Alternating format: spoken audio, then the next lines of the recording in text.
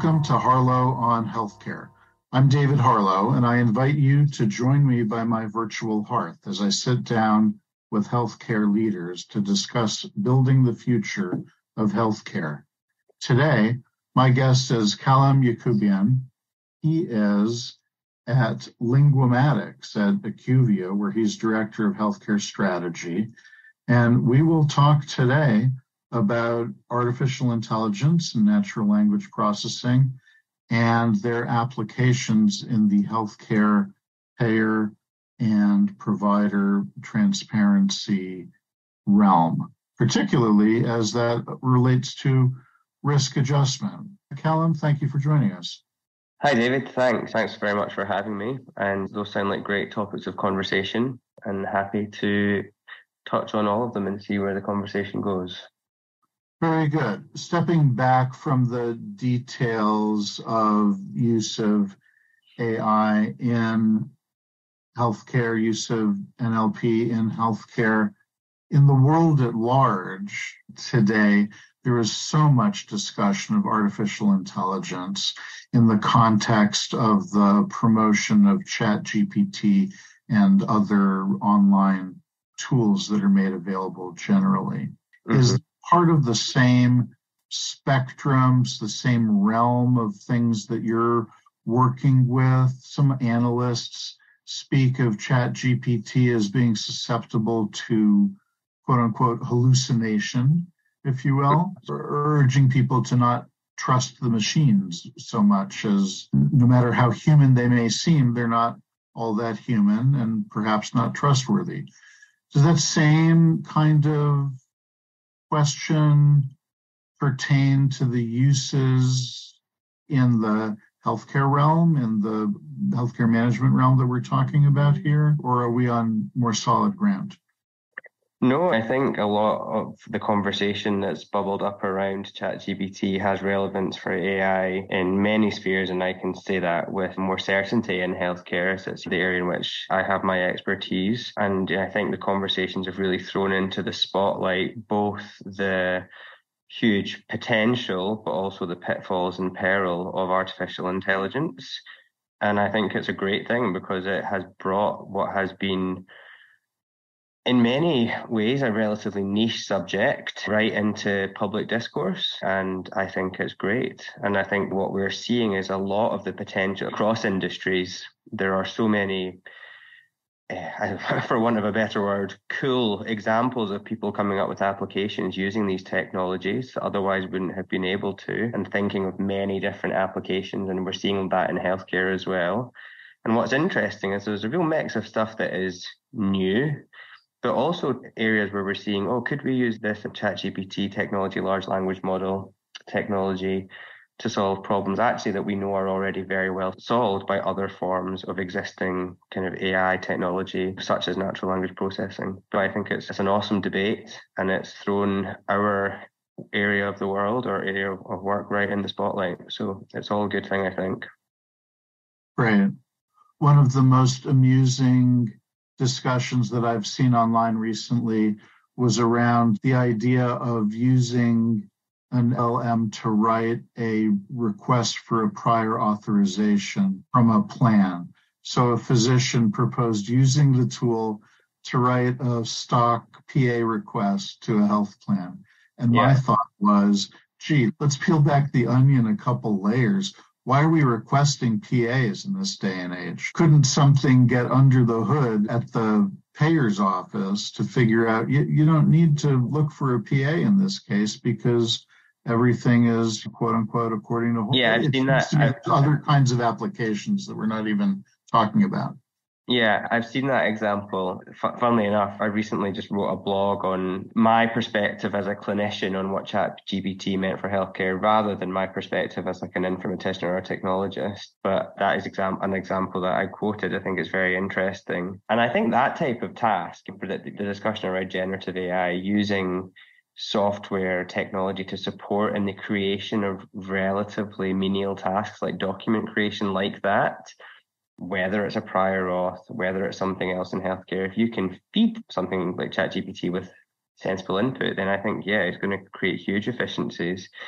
But to your point, where else in the revenue cycle, which I think we're not going to ever get away from in US healthcare, certainly not anywhere soon, could these types of technologies have impact? And technologies like natural language processing are already being used, whether that's in clinical documentation improvement to prevent claims denials, to support that there is medical necessity that's needed for a prior authorization. There is already widespread use of technology, of AI technology like NLP in those spaces. And I think that's, again, going back to my earlier point, it's really interesting, the conversation that is arising. Much of the potential value is already being realized with other types of AI. They've just not been in the spotlight because with ChatGPT, you can ask it to write a poem, including your daughter's name, so you have something nice to give her on her birthday. There are so many accessible uses for everyone that the technology is now in so many people's hands. So yeah, I think again, the humanization of it all is a brilliant marketing approach.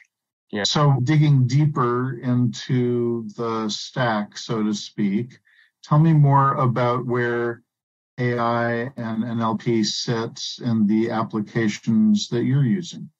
We have been using natural language processing technologies in the healthcare and life sciences space for over 20 years. And over that 20 years, we've been always looking to use a hybrid approach, using the best of all the different methodologies that have come within natural language processing. So that means we use basic rules, we use rich ontology approaches, we use machine learning approaches, and we use language model approaches, of which ChatGPT or GPT-4 are just newer, bigger versions of. And critical to everything we've done in healthcare has always been the absolute need for transparency, because when you're using AI to support in decision making, or you're using it for critical administrative tasks, it's absolutely important that you can trust the technology, and that came back to your earlier point, and that's been central to what we do. And we have many applications over those years, and we're seeing just now, we're doing a lot of work, for instance, in processes such as risk adjustment, because there's such a need for manual review of records. And with recent changes from CMS, it's extremely important that you get it right as a payer organization. And yeah, many areas, and I guess you mentioned at the start, risk adjustment, we could talk more on that if you'd like. Yes. So historically, risk adjustment has been an area that's been rife with potential abuses, and there's been a lot of litigation and appeals. Mm-hmm. And I guess the question is, do the tools that you're using, that you're offering, offer a safe harbor, so to speak? Is there an opportunity here to ensure, both for the payers and for the government agencies, that this risk adjustment is at some level more trustworthy, more accurate than what they've seen in the... Yeah, I certainly think so. So the way that you use AI in the kind of document review or the medical record review for risk adjustment is that you're trying to remove the burden of reading multiple documents to find relevant clinical information. All of the clinical information is in medical records. They are right, which, though these many years later, is still mostly unstructured data, right? Oh yeah, still 80% of it is unstructured. The idea of using natural language processing is you put the relevant information in front of the expert, who is the clinical coder, and you use the AI to present the information that they would naturally look for. So one of the key kind of tenets of that is presenting a diagnosis, say congestive heart failure was documented, and then presenting alongside that, or having a way of seeing alongside that the relevant supporting clinical documentation that's needed in risk adjustment. So that's documenting, oftentimes the MEET criteria is used so that the condition was monitored, evaluated, assessed, and treated. So in the instance of, say, congestive heart failure, it's showing the reviewer that not only did the clinician write the patient presents with congestive heart failure, they've also written that they assessed the patient for pitting edema, they ordered a chest x-ray to check for pulmonary edema, and that they increased the patient's furosemide. So all of those things together mean that is codable diagnosis under the risk adjustment ruling, the risk adjustment rules. So when payers or providers actually are using this technology, they know that when they are submitting codes, if they're using the technology properly, they're only submitting codes that have substantiating evidence.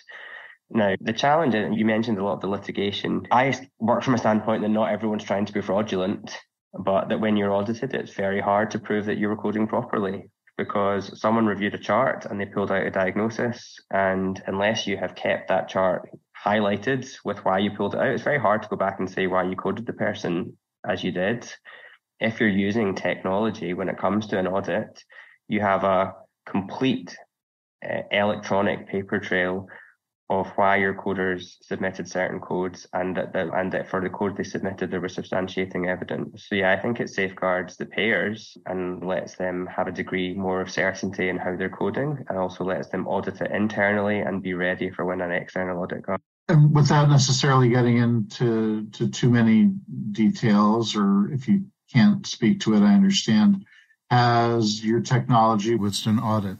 We, as far as I am aware, and we provide our technology to our clients to use self-sufficiently without necessarily needing us to hold their hands. As far as I'm aware, no. As far as I'm aware, there hasn't been a situation in which one of our clients using it have been audited, but I do not know the answer to that. Understood. And so you mentioned that the stakes are higher under a recent new rule, and I will ask you in just a moment to get into that a little deeper. But first, if you're just tuning in, this is Harlow on Healthcare, coming to you on Healthcare Now Radio. I'm David Harlow, and my guest today is Calum Yacoubian, Director of Healthcare Strategy at IQVIA's Linguamatics. So, Calum, we're talking about the issue of using AI and NLP in the context of risk adjustment. And we're talking about risk adjustment in the context of some relatively recent CMS regulations. And I'm wondering if you could describe how the regulation changes the playing field. Yeah, so in the past few years, there have been a number of cases or litigations in cases where there have been findings of what is sometimes called upcoding or kind of incorrect coding, or essentially coding of diagnoses that didn't exist in a given encounter but have been previously there. And these kind of lawsuits have signaled this change in the mood from CMS, which has been outlined in the new RAD v final rule, that essentially increases the severity of penalisation for whenever an audit is done, and if it is found within that audit that there has been coding that hasn't been substantiated. So the penalisations, have increased in severity and have much larger financial impacts on any organisation that has been found to be claiming for conditions that the auditors don't find to be substantiated or don't find to exist. And a big part of that is they talk about unsupported diagnosis codes. You essentially have to pay back any payment that you had for those unsupported codes. And that's me going back to the piece I was saying previously. It's not okay just to code the patient as having congestive heart failure because it says the patient has been presented with congestive heart failure. You absolutely have to have found evidence that was a monitor, assessed, evaluated and treated condition, which is why technologies such as natural language processing are becoming more and more common in the risk adjustment process. So is there a danger of over-resourcing patient care in order to document a diagnosis? I mean, overstaffing, essentially, if there's all this extra documentation that's needed, that's not for care, but it's for justifying risk adjustment, right? Is there an overhead here that we're adding to the system that maybe we don't really need? No, I think the entire arrangement of risk adjustment is within the model of a value-based care arrangement. So at its ethos, it's about preventative healthcare. So if carried out as it's intended by CMS, it should be increasing the health of the population and also ensuring that it's not that you're moving to a preventative care model where you're caring for a population rather than fee for service. This measure should really be, if anything, it will be stopping any examples of where there is coding for conditions that don't exist. Now, at the minute, the way that risk adjustment works is if a payer works completely alone without partnership with their providers, they may add codes where they don't necessarily need to share that incentive, share that reimbursement back with the providers, but increasingly payers need to work much more closely with providers to ensure that there is appropriate documentation, that there's appropriate management. And if you were asking, is there going to be a chance that physicians start documenting stuff that doesn't exist? And I would obviously sincerely hope not. And I think under this type of arrangement, that's much less likely than under fee-for-service arrangements. And there, obviously, the point of the risk adjustment from the provider perspective is to ensure that resources are there to care for more complex patients.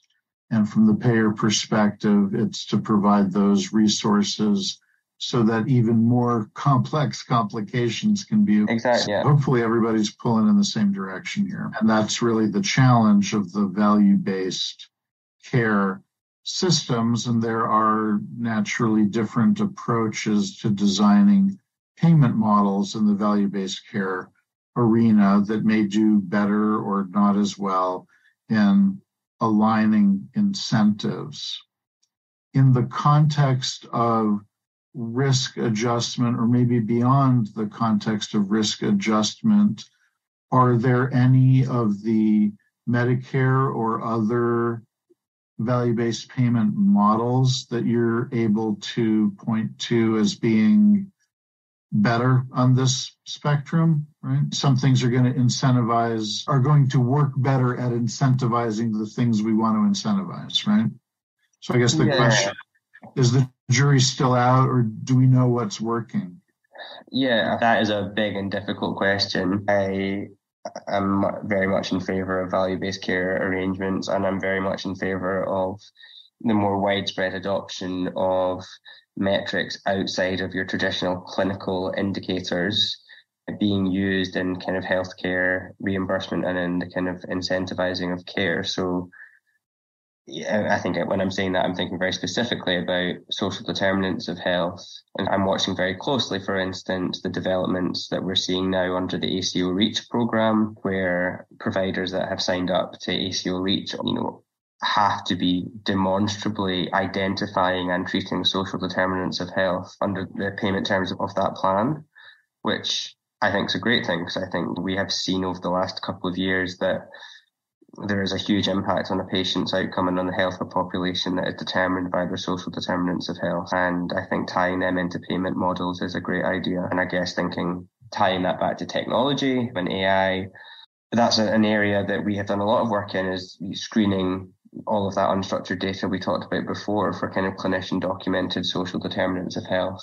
And nurses and doctors often capture social history, and technology allows you to surface that. And we're finding that compared to structured data, you have up to 300 times richer social determinants of health history presented when you use natural language processing versus when you use the Z codes that are mandated but very poorly filled in a hospital EMR. Sure, because no one has the patience to actually do that. Yeah, it's one thing it's one thing dictating the patient came in by bus or the patient lives alone. That happens a lot in social history. But then going and putting it in as a structured field does not happen nearly as often. Yeah, that's one of the great challenges of the rollout of digital health records, and one of the great opportunities for a company like yours to mine that data. And social determinants, of course, account probably for a higher percentage, so to speak, of the outcomes for people than the quote unquote medical care, healthcare that's being delivered through provider organizations. So being cognizant of that is critical. Yeah, and I think it's great to see, I think the ACO REACH model, I like the ethos of that, really tying in those social determinants as part of the overall delivery of care for patients and populations. Calum, what else is of importance to healthcare organizations that are thinking about using tools such as these, if they haven't dipped a toe already?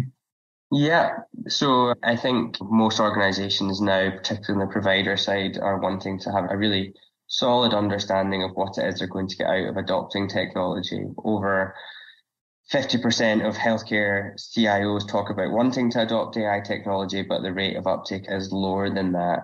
So demonstrating some type of return on the investment in the technology, and that doesn't have to be a financial return on investment, but maybe reduced waiting times, it may be increased understanding of disease burden to support population health plans. I think no matter what the application is, what's very important beyond that is that it's understandable, transparent. And if you have those two things and it's accurate, then it's trustable. And you touched on that in the intro. We have to be able to understand, and we have to what the systems are saying, and we have to understand what the reasoning was for why it suggested a patient, for instance, as a social determinant risk factor. And yeah, those, as I said earlier, those are guiding principles of everything we do in healthcare. And they are some of the challenges that are posed by some of the areas that we're seeing a lot of hype in at the minute. Calum, you described AI in healthcare as being in the background, so to speak, in the work that you've done over a period of 10 years or longer. So where do you expect to see this bubble up into the broader consciousness next in the healthcare realm? So we're talking about risk adjustment today. Where else does this stand to be of greater importance in the future? I think that one of the key areas that we'll see AI used much more in is clinical decision support and in early diagnosis and actually prevention of conditions. An area I'm really passionate about, for instance, is rare disease and the diagnostic odyssey that we hear of. It takes 8 years to diagnose someone with a rare disease. Seeing artificial intelligence used in that diagnostic process, shortening that time for diagnosis, and not just rare disease, but other disease, I think is an area that there's a lot of really interesting work already under. One such area using natural language processing for deep phenotyping, for instance, to go alongside genomic testing. I think that's one area. I think thinking further forward, I think it's undoubtable that AI in some way will form more and more of a part of everyday medicine. And more AI tools will be used by a greater and greater proportion of the clinical population. I think that is inevitable. And I think just on that point, I think we're seeing the narrative change a little bit from artificial intelligence to augmented intelligence. I think artificial intelligence isn't going to replace medics and clinicians, but those who use AI are going to replace those who don't. And I can't take credit for that. That is a quote from the Lancet from last year, and I can't remember the author, but it's one that I really like. Yes, and people have said variations of that over the years when people thought that we wouldn't need radiologists in the future. The machine is not going to replace the radiologist, but the radiologist who uses technology to the max will replace the radiologist who doesn't. I think that's just one example of the broader statement that you suggest. Yeah, absolutely. We see this as an opportunity to enhance the abilities of all of the contributors to the healthcare system, whether clinical or administrative. Yeah. And I think you see a bit more of it happening on the administrative side at the minute, because bluntly, that's where you see the kind of financial impacts within areas like the revenue cycle. But as AI becomes more trusted and more expert in the kind of data that's been used there, I think will become more and more used on the clinical side. Great. Thank you for joining me today. It's a pleasure. Thank you very much for having me. You have been listening to Harlow on Healthcare. Join us at healthcarenowradio.com. Let's continue the conversation on building the future of healthcare together at #HarlowOnHC. I'm David Harlow, keeping the fire going and holding a seat open for you. Until next time.